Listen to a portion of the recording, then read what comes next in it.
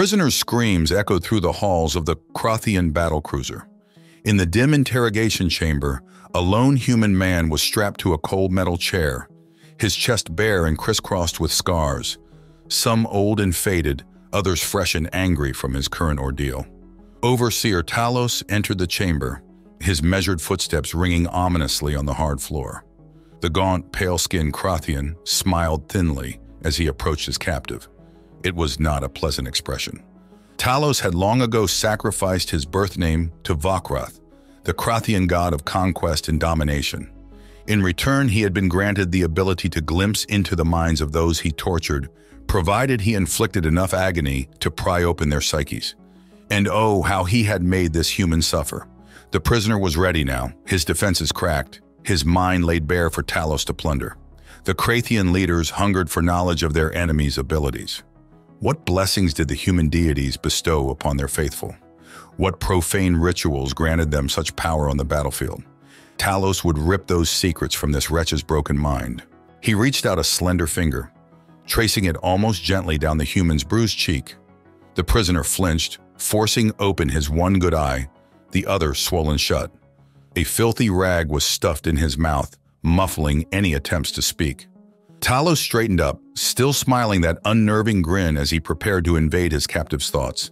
He let his awareness drift outward, his consciousness probing, seeking the fissures that days of torture had opened in the human's psychic defenses. Private Finn stiffened as he felt the interrogator's vile presence worming its way into his head. He had been warned about the Krathian's mind-reading abilities during training, but the theoretical lessons were a paltry defense against the real thing. Though his body was battered and every nerve seared with agony, Finn's mind was still his own.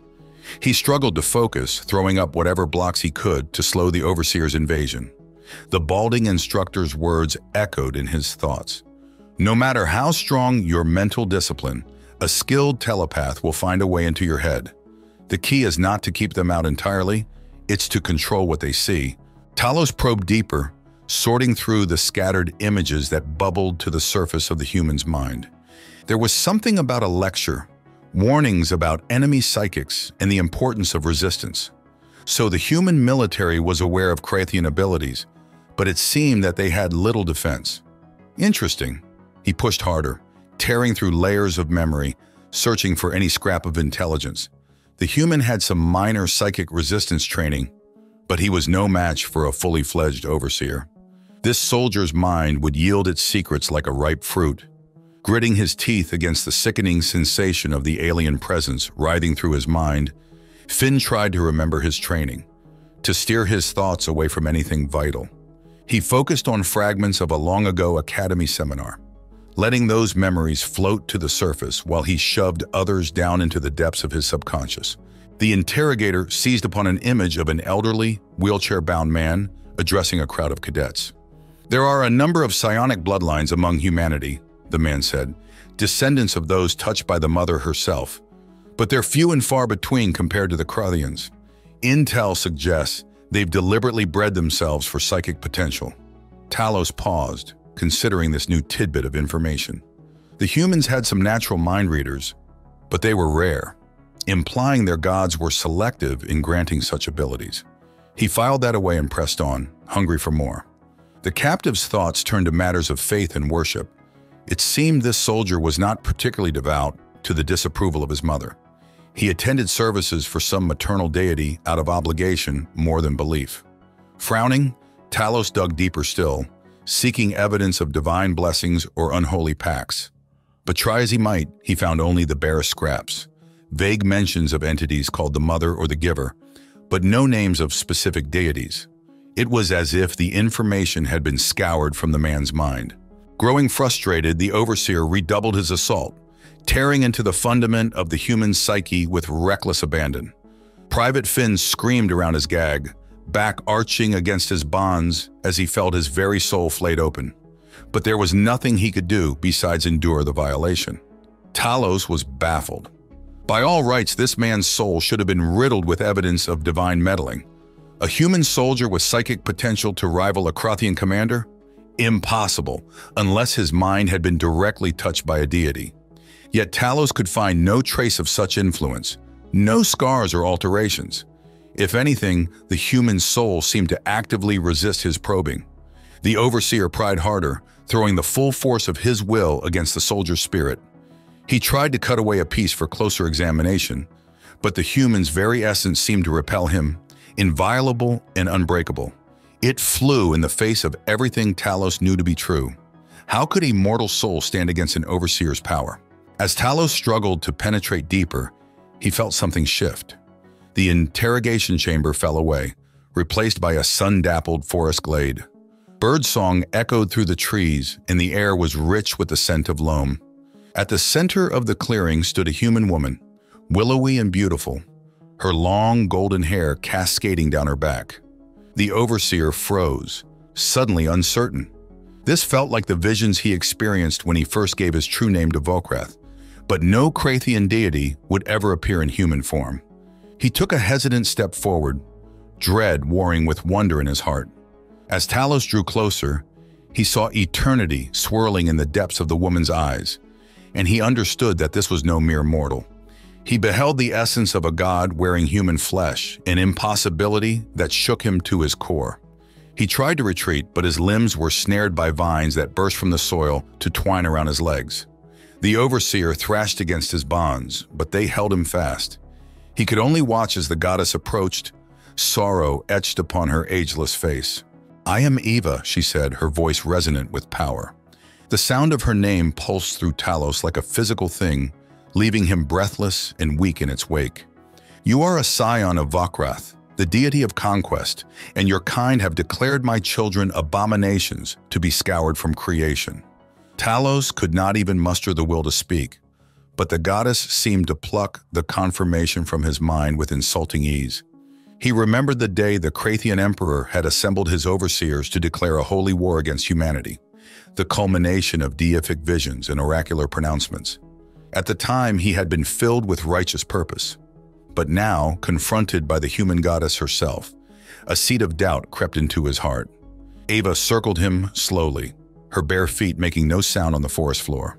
"I abhor violence in all its forms," she said at last, her voice heavy with ancient grief. "I am the mother of life, the embodiment of growth and renewal. That is my nature and my purview." She turned her gaze on Talos then, and he saw the weight of 1 billion lifetimes swirling in those fathomless eyes. "Even before my children left the cradle of their birth, they were well versed in the arts of war," the mother continued. "They crafted terrible weapons and turned them upon each other in orgies of blood and flame. My younger children tore each other to pieces, destroying themselves before they could rise into true divinity.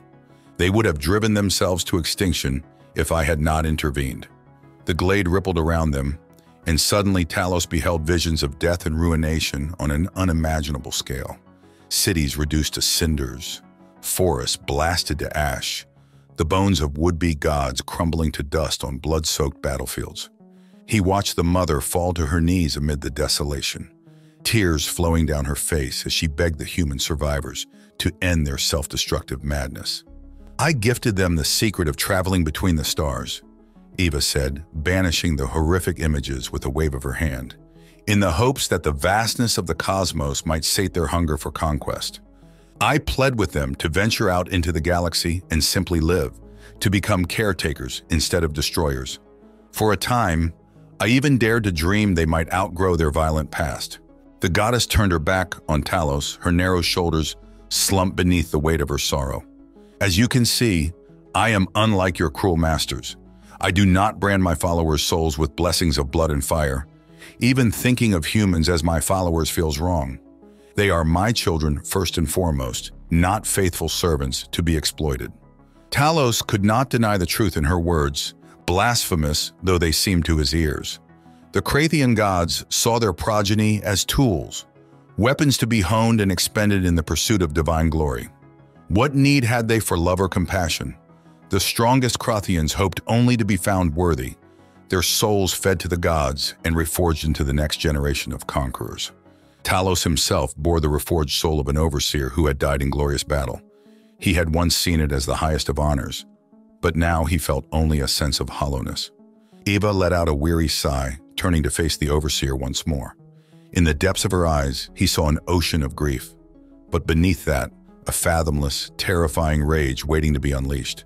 The sight of it sent icy tendrils of fear worming through his gut.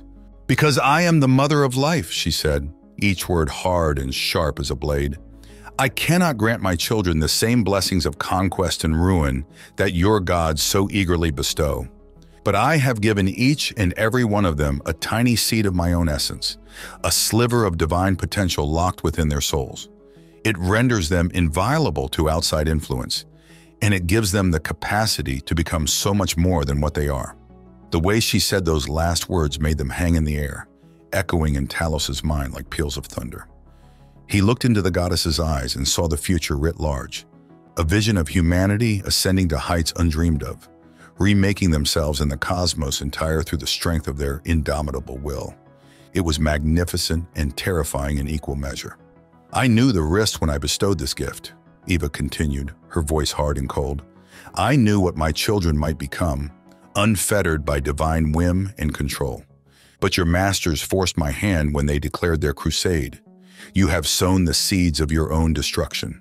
The vines tightened around Talos, thorns biting deep into his flesh and his very soul. He felt himself being unmade, torn apart piece by piece to scatter like ashes on the solar wind. The pain was unlike anything he had ever known, but it paled in comparison to the horror of his last sight before oblivion took him. The mother of life, her eyes blazing like newborn suns, wielding the full, dreadful wrath of her children's unleashed potential. "Take this as a cold comfort in your final moments," the goddess said as the darkness closed in. "Your species will endure, after a fashion, but the same cannot be said for your wicked gods. They will be broken by the power of a vengeful humanity, and their names will be naught but dust on the cosmic winds." And with those words, Talos was no more, his identity unspooling into the hungry void as the human goddess turned her attention back to the war that would unmake galaxies. Light years away from the confrontation between Talos and the Mother of Life, fleets of human warships clashed with Krathian forces across a dozen star systems. Battles raged on planetary surfaces, in asteroid belts, and in the cold depths of interstellar space. Casualties mounted on both sides as the conflict ground on, month after bloody month. On the bridge of the ESS Retribution, Admiral Elena Sato watched the tactical displays with a grim expression. The Krathians were throwing everything they had at her battle group, desperate to break through to the human colony world of New Athens. But Sato had no intention of letting that happen. "Bring us about to heading 095, she ordered, her voice calm and controlled despite the chaos of battle. "All forward batteries, fire at will. Launch fighter wings Alpha through Delta on strafing runs against their troop transports." The crew leapt to obey, their movements precise and efficient. They were the best of the best, handpicked by Sato for this crucial mission. She knew they would not fail her. As the Retribution shuddered beneath a barrage of enemy fire, Sato spared a moment to reflect on the strangeness of this war. The Krathians seemed driven by a fanatical hatred of humanity, a burning need to eradicate every trace of her species from the galaxy. But why? What could drive an entire civilization to such genocidal extremes? There were rumors, whispers of dark gods and eldritch pacts, but Sato put little stock in such tales. She had never been a particularly spiritual woman, and the horrors of war had only deepened her skepticism. If there were any gods watching over humanity, they had a funny way of showing their favor. And yet, there were stories from the front lines, tales of soldiers performing impossible feats, of prayers answered in desperate moments. Some even claimed to have seen visions of a golden-haired woman, a figure of radiant beauty and terrible power who appeared to them in their darkest hours. Sato shook her head, banishing such thoughts. She had a battle to win, and daydreaming about divine intervention would not help her in that task. The Krathians were targeting the Retribution with renewed fury now, recognizing her ship as the linchpin of the human defenses. "Shields down to 30%, one of the bridge crew shouted, his voice taut with strain. "We can't take much more of this, Admiral." Sato gritted her teeth, her mind racing as she searched for a solution. The Krathians were pressing their advantage, throwing every ship they had at the Retribution in a desperate attempt to break through. If they succeeded, New Athens would be defenseless, its millions of civilians left to the tender mercies of the enemy. In that moment, something shifted inside Elena Sato. A sense of calm descended over her, a certainty that this was not how her story would end. She felt a presence at her side, a warmth and strength that suffused her very being. In her mind's eye, she saw the golden-haired woman from the stories, her ageless face etched with sorrow and determination.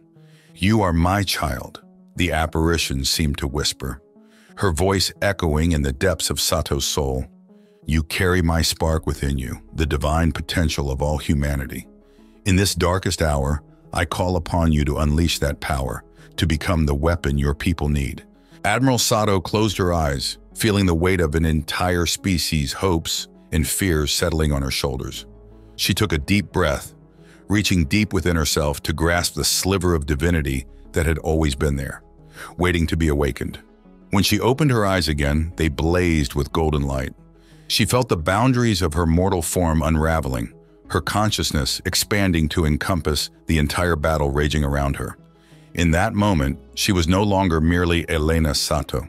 She was the wrath of humanity made manifest, a goddess of war born in the crucible of desperation and defiance. The retribution began to change, its metal hull rippling and flowing like quicksilver. Gun batteries merged and grew, morphing into weapons of unimaginable power. The ship's engines flared with the brilliance of captured stars, propelling the craft forward at impossible speeds. The Krathians, who moments before had been on the verge of triumph, could only watch in horror as the retribution plowed through their ranks, an unstoppable juggernaut of divine retribution. Their weapons' fire splashed harmlessly against the ship's shimmering hull, as if the vessel was cloaked in the Mother's own inviolable essence. Admiral Sato stood at the center of the bridge, her form blazing with golden radiance. She reached out with her expanded awareness, touching the minds of her crew, the pilots of the fighters, even the civilians huddled in terror on the surface of New Athens. In that instant, they were all one, a single, unified force, guided by the will of a newborn goddess of war. Under Sato's direction, the human fleet moved with perfect coordination, tearing through the Krathian forces like a scythe through wheat. Enemy ships shattered and burned under the onslaught, their crews barely having time to scream before oblivion claimed them. It was less a battle than a rout, a wholesale slaughter of the Krathian aggressors. In mere hours, the once mighty enemy armada was reduced to drifting wreckage and fading embers. The siege of New Athens was broken, and word of the miraculous victory spread like wildfire through the human ranks. In the aftermath of the battle, Admiral Sato stood on the bridge of the retribution, her form returned to its mortal dimensions. She felt drained, empty, as if some vital part of her had been torn away when she released her divine potential. But beneath the exhaustion, there was a sense of grim satisfaction. She had saved her people, if only for a little while. She knew this was only the beginning. The Krathians would return, driven by the implacable will of their dark gods, and she could feel other sparks igniting across the stars, other humans awakening to their hidden potential in the face of annihilation. The war was far from over. But in that moment, Admiral Elena Sato allowed herself a small smile. The Mother of Life had chosen her children, and they would not go quietly into the night. They would rage against the dying of the light. They would fight with every scrap of strength and cunning and divine fury they possessed. And in the end, they would triumph, or they would make the universe tremble with their passing. For they were humanity, the children of the Mother, the inheritors of the stars. And they would not be denied their birthright by any force in creation, mortal or divine. The galaxy would learn to tremble at their passing, and the gods themselves would come to fear the wrath of the awakened.